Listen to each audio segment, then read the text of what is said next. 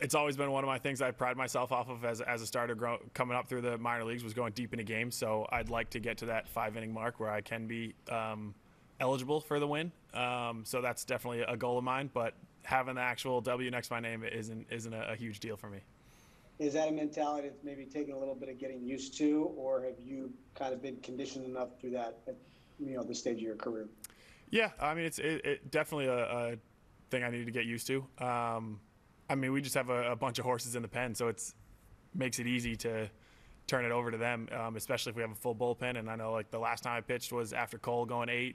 The time before that, we had an off day the day after, so it's like we can kind of use everybody.